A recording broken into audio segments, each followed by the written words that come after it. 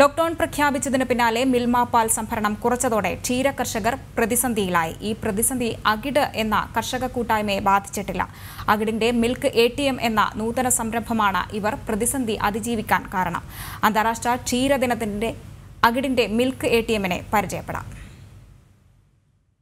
ഇടനിലക്കാരുടെ ചൂഷണം കൊണ്ട് പൊറുതിമുട്ടിയ മേഖലകളിലൊന്നാണ് ക്ഷീരമേഖല. മിൽമ എന്ന ഒരൊറ്റ സംവിധാനം മാത്രമാണ് കർഷകരുടെ ആശ്രയം. മിൽമ പാൽ ഏറ്റെടുത്തില്ലെങ്കിൽ പശുവിനെ ആശ്രയിച്ചു ജീവിക്കുന്ന കർഷകർക്ക് പാൽ ഒഴുക്കിക്കളയുക മാത്രമാണ് നിവൃത്തിയുള്ളത്.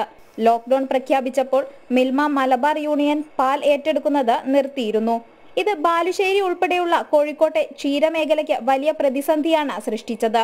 ഈ ഒരു പ്രതിസന്ധി നേരത്തെ മുന്നിൽ കണ്ട അജിത് എന്ന യുവ സംരംഭകന്റെ ആശയമാണ് അകിട് എന്ന കർഷക കൂട്ടായ്മ.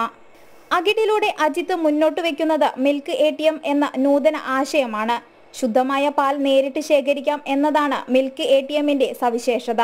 നമ്മൾ ഫാം നടത്തുമ്പം ഒരു പശുവിന് നമുക്ക് പശുവിന് പാല് ഉണ്ടാക്കാൻ ചെലവാക്കുന്നതും വിറ്റാ കിട്ടുന്ന പൈസയൊക്കെ വെച്ച് നമ്മൾ ഫാം നടത്തി കൊണ്ടുപോകുമ്പോൾ വരുന്ന പ്രശ്നങ്ങളും ഒക്കെ നോക്കുമ്പോൾ നമുക്ക് പാലിന് ആ വില കിട്ടിയാൽ മതിയാവില്ല. അപ്പം നമ്മളിങ്ങനെ പാല് കുറച്ച് വില കിട്ടുന്ന രീതിയിൽ കൺസ്യൂമേഴ്സിലേക്ക് എത്തിക്കണം എന്നുള്ളൊരു ആശയത്തിൽ ഡെവലപ്പ് ചെയ്തതാണ് ഇങ്ങനൊരു മെഷീൻ. വയനാട്ടിൽ നിന്ന് കൊണ്ടുവന്ന് സെയിൽ ചെയ്യാൻ കുറച്ച് ബുദ്ധിമുട്ടുള്ള കാര്യമാണ്. ഇതിൽ വിത്തിന് 2-2.5 മണിക്കൂർ 3 മണിക്കൂർ നമ്മൾ പാല് ട്രാൻസ്പോർട്ട് ചെയ്ത് ഇതിൽ ഫില്ല് ചെയ്ത് കഴിഞ്ഞാൽ മെഷീൻ അതിന് 4 ഡിഗ്രി ടെമ്പറേച്ചറിൽ മെയിൻറ്റെയിൻ ചെയ്യും.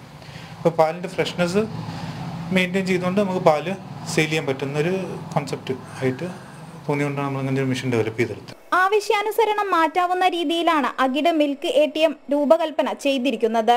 കേരളത്തിൽ കൂടുതൽ മിൽക്ക് ATMകൾ സ്ഥാപിച്ച് ഒരു സമാന്തര പാലുൽപാദന വിതരണ ശൃംഖലയാണ് അജിത്തിന്റെ ലക്ഷ്യം. ജനം, കോഴിക്കോട്.